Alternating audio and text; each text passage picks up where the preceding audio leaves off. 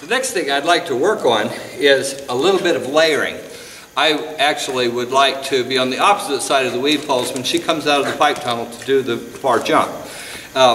Like ascending exercise, lateral distance also should be taught in progressively greater distances away from the dog. So I'll show you a bit of the progression.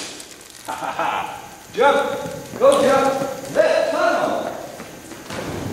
Go and jump, go and jump. Ah, good girl, very nice. Ready, jump, go and jump, tunnel. Go and jump, go and jump. Yeah, look at that girl. Ready, jump, left tunnel. Go and jump, go and jump. Oh, he failed, I failed. Switch, jump, tunnel, tunnel.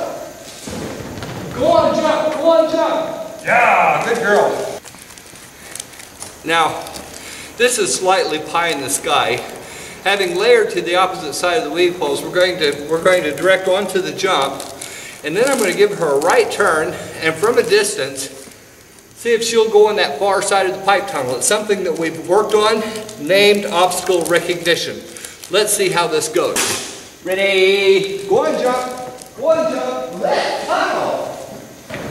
Go and jump, right.